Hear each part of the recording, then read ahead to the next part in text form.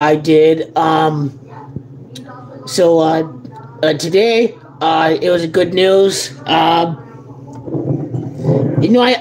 think the good news is that I didn't drink both bottles during a span of an hour or during the same football game.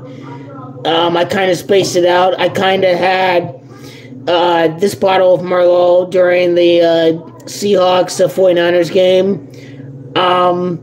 So yeah, my goal was to just only go through this bottle today.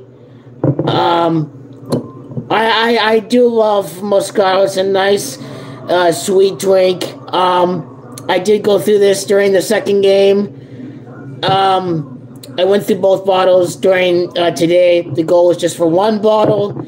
I didn't drink both in a span of an hour or during one game. Both are kind of spaced out during 6 hours. The end result here is for me to control my drinking is to drink for 2 days out of 7 during the week. To drink only during the weekends. Obviously, when you have something like NFL playoff week, you want to abstain from drinking during one of the 2 days during the weekend. So what I'm going to do is I'm going to take Sunday off from drinking. So when I'm available for the second half of the Giants Vikings game, you won't see me with alcoholic beverage. You'll see me abstaining from alcoholic beverages during Sunday. I'm gonna boycott the Dolphins Bills game because that's not much of a game. Not much of a game between the Dolphins and the Bills. So, hey, what's up, man? How you doing? I can't believe how that game ended. I mean, the Jags won. It was crazy. I'm gonna take my next drink on Monday. Because you have Saturday, Sunday, so you don't want to do it for 3 straight days. So Sunday, I'm gonna abstain from alcohol. Monday, I'm gonna get a drink again. As you see here, I've got running gear. Well, I don't have running shorts on right now. I don't have running shorts. I need to find my other pair of running shorts, but I was starting to run. I could run like 4 miles, pretty much. In my prime, I could do like 6 to 10 miles, pretty much. I can't do a marathon or anything like that, but pretty much when football started in September, I stopped running for 3 months, so I gotta get back into shape. I was 155 pounds. I'm 172 pounds. I kind of have a stomach right now. I kind of have to get rid of that. World Cup drinking and holiday drinking all together. What can go wrong, right? So the World Cup is over, the holidays is over, and now I can get back to focusing on my health, to not have, because much of the fat that accumulates when you drink too much comes from the inside of your organs, and that part you can't really see too much, but that's when you start to develop a gut, and that's what you want to try to get rid of. I do put olive oil on my skin every night because it keeps your skin looking young and fresh, and you look 10 years younger, so there's that, but also drinking lots of water, all of that, not drinking alcohol every day. That's what makes you keep me looking young and fresh too. I'm 27 too, by the way. What made me do this is yes, picking up 17 pounds from 155 to 172. I mean, I'm 5'10", 172, all of that. I can definitely.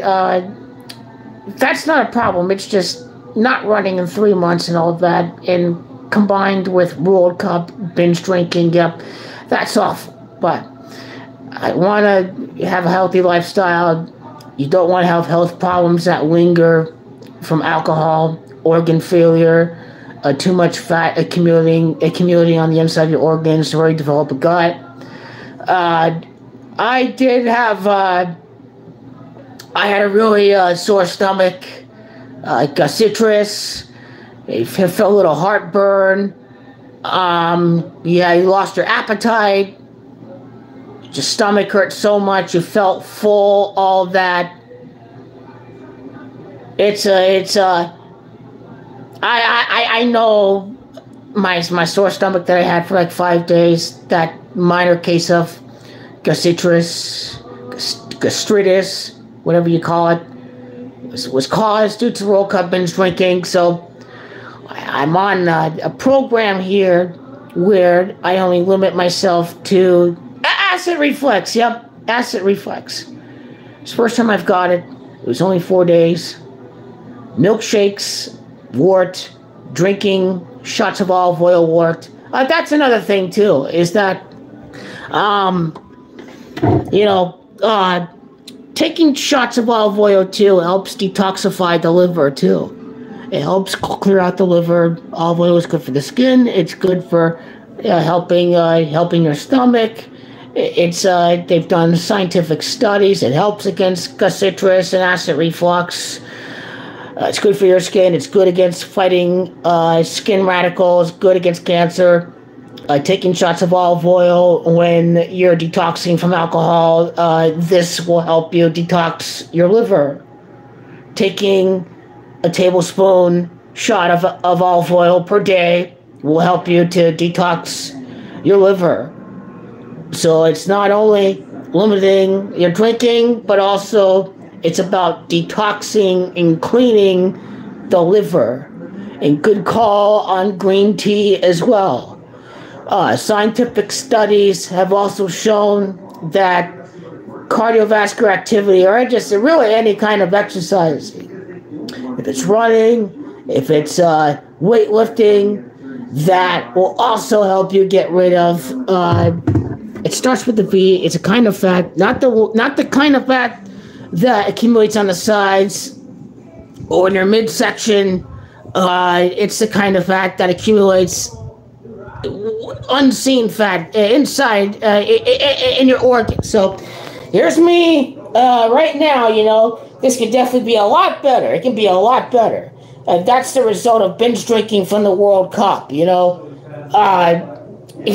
3 months, just constantly passed out on your bed.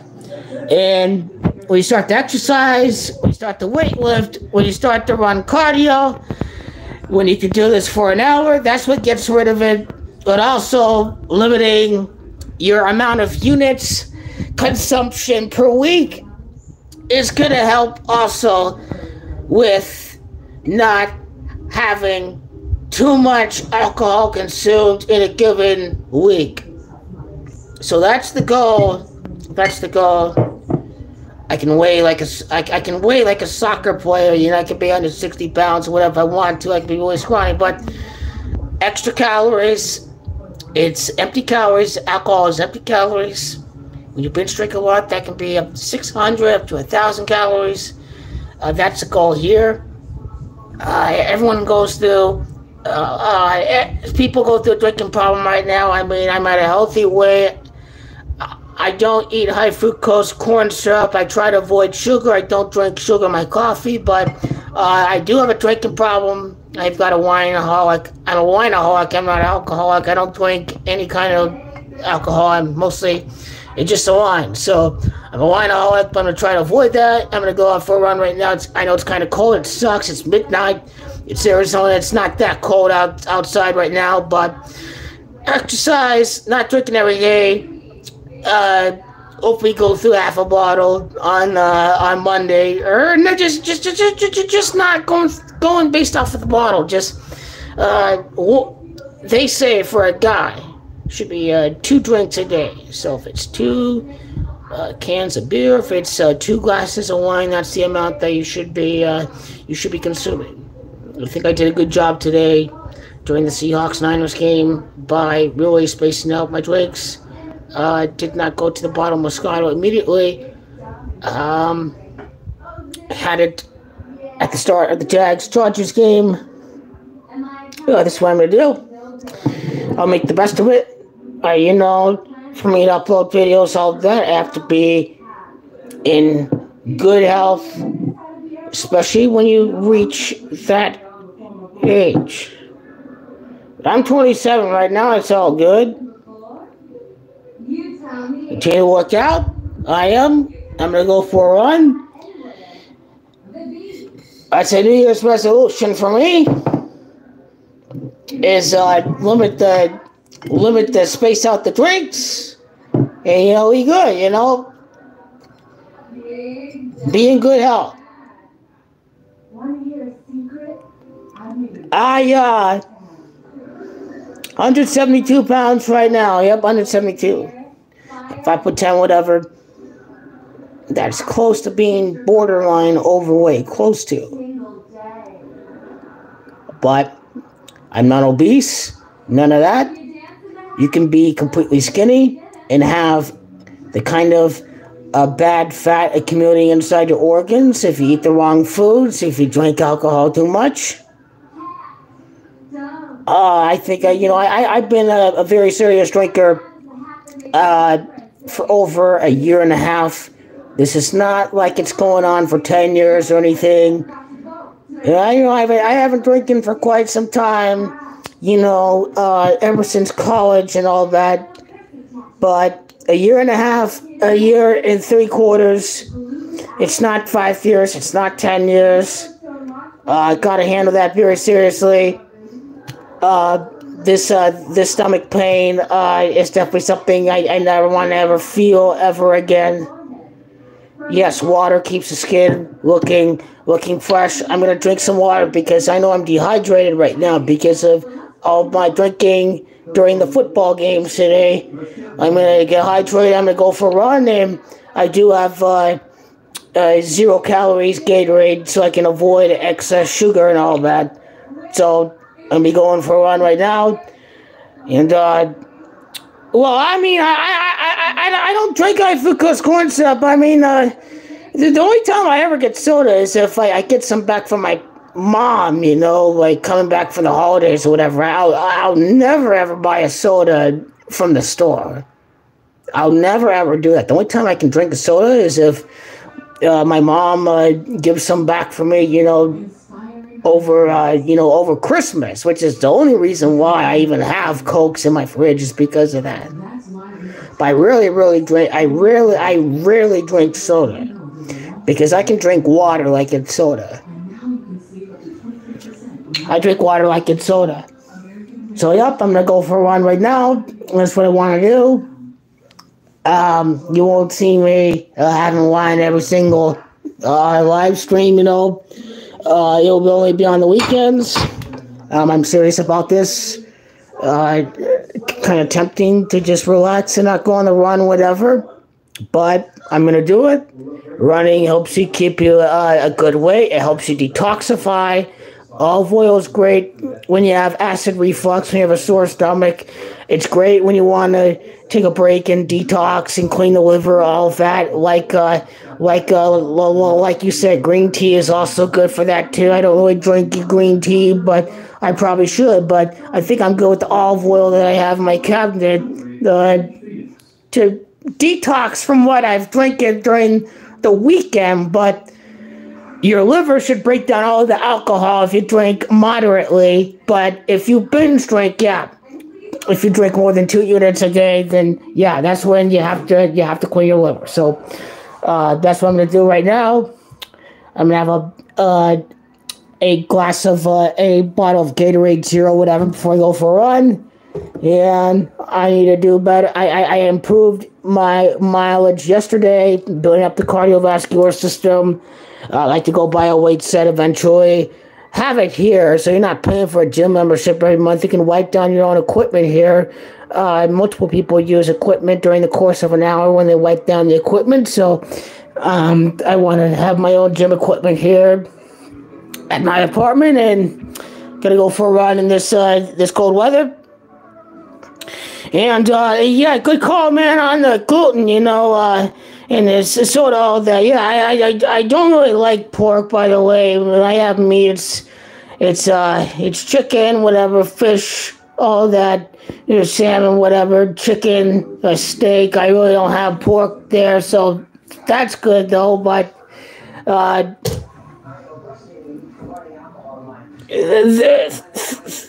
thank you, damn big guy. This helps. kind of do it all by myself. I just want to let you know that I'm definitely concerned, and I've only been doing it, drinking this much for a year and a half. But I'm confident I'll make the changes. I spaced out the drinking of the bottles today. I wanted to only drink one. I had two. I had 2 bottles today, but it's a process. We'll get through it. And I guarantee you, I will not have a bottle. I will not have a drink tomorrow. And here's what is left. Okay, I got Cabernet here. I can decide if I want to drink have a half a bottle, whatever. I can't go based off of the bottle. Two units.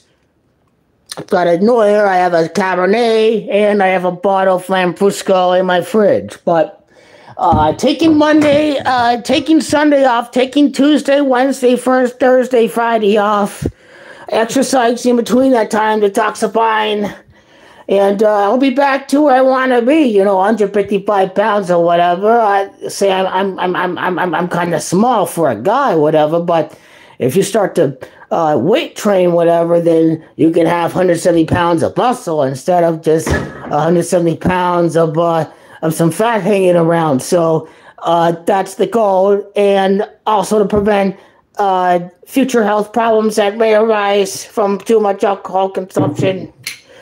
It's not something that happens overnight. I'm a wineaholic. I love wine. Hey, sugar is short-term carbohydrates. They burn quickly. They don't last in a hungry. They don't last long like complex carbs. So these simple sugars are always craving for more. And that's no different than other foods out there.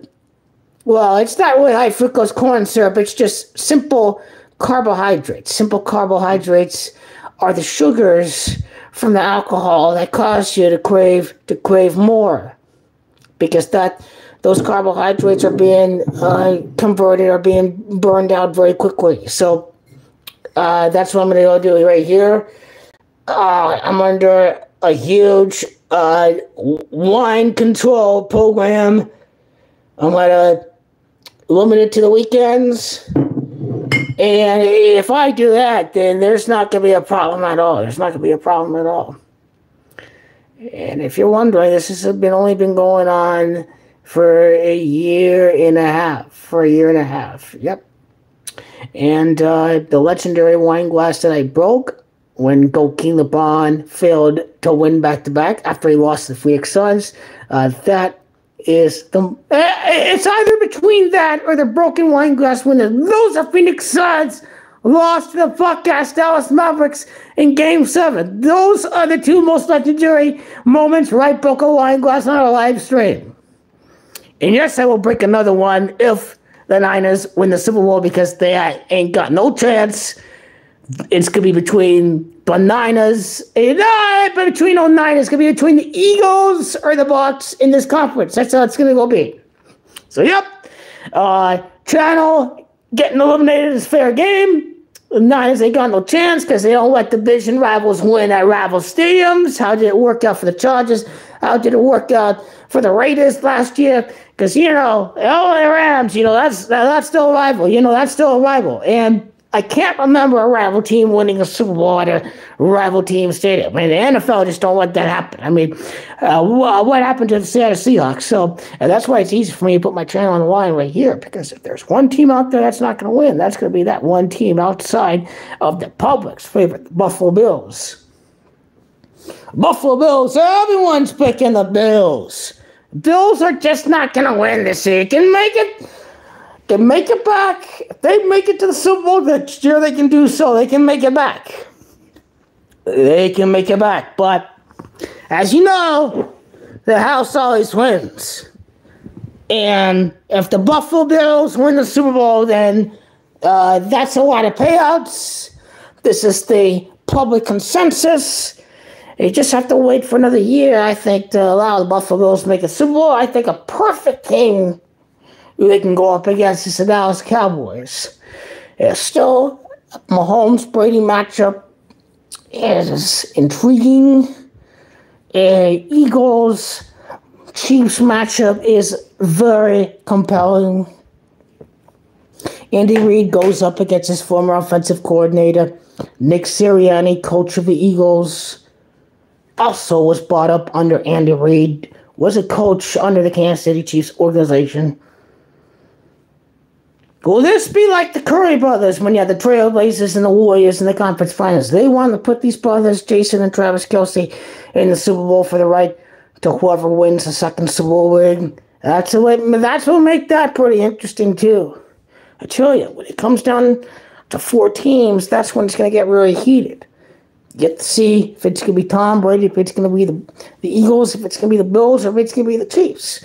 Definitely, if it's these 4 teams, it's going to be a great week. And no, that does not mean the NFL really needs the 49ers. They don't need the 49ers to make it interesting because you already have the drama you have out there. It's going to be good. It's going to be good because y'all know if Andy Reid beats all of his prodigies, you beat McDermott, you beat Peterson, and you beat Sirianni, that really shows that they may revolve this around Andy Reid. So if he actually does go through 3 of his former coaching disciples, that will add that certain element to the storyline of Andy Reid being a great coach winning the Super Bowl.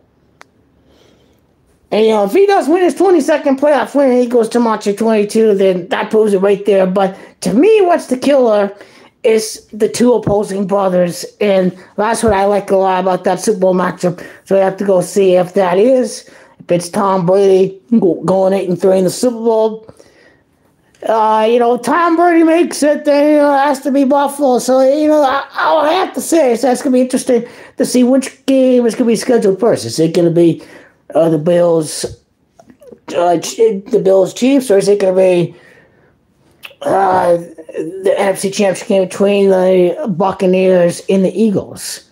Because I think those 2 matchups are going to make it very interesting. And NFL already knows who they want. And surely one of those matchups will be a psyop, that's for sure. One of them will be a psyop. But that's how they're going to draw it up. They're going to make the possibilities very interesting, regardless of the matchup. Should make it for a good conference week. And, again, 5-1 this week. After the Giants win, after everyone knows Buffalo win, after Tom Brady wins, then a 5-1 week, can't go wrong with that. And you move on to the divisional round of the playoffs where people think Cincinnati's still going to advance. And that's the moment where, hey, they announce the site of the neutral game, and next thing, what do you think we have? We have an anomaly, we have a neutral site game, and we find out a winner through 60 minutes. And we get to see who's the better team between Buffalo and Cincinnati. That will take it for the cake. That will set up the stage for a conference title week.